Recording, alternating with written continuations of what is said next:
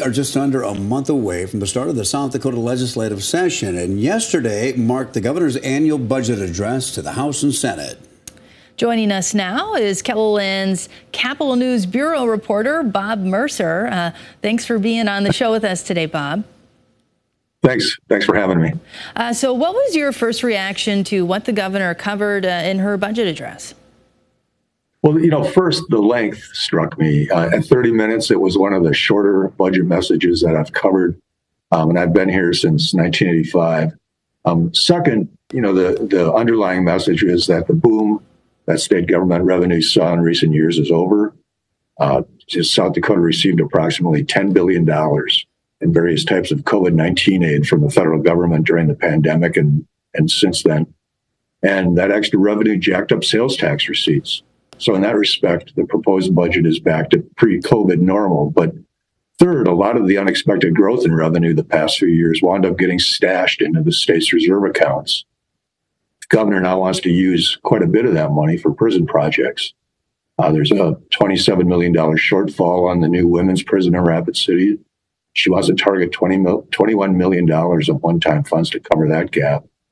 And the governor also wants to use much more in one-time funds to help pay for a new men's prison that's proposed in Lincoln County.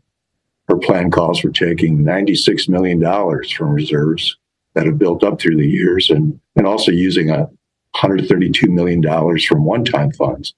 And these would be in addition to the millions of dollars already set aside in the state incarceration construction fund.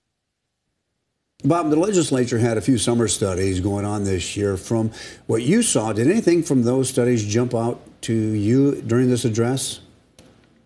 Well, the governor proposed funding a statewide commission on indigent defense.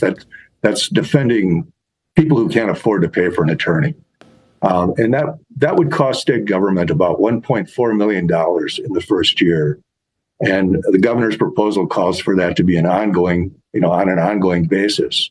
And in turn, what it would do is it would save county governments about $600,000 a year. The office would handle appeals in criminal cases, child abuse and neglect cases, other cases, and it would also provide training and mentorship to rural attorneys. And indigent defense was the topic of a special panel that was appointed by the South Dakota Supreme Court Chief Justice Stephen Jensen. And high court costs were also a big complaint that county officials made to the legislature's interim committee that was studying county finances and services. As to other recommendations, if they're in the governor's proposals, she didn't highlight them. All right. Thanks a lot, Bob. That's Bob Mercer, our Capitol News Bureau reporter. Appreciate your time. Thanks, Bob. Thanks a lot.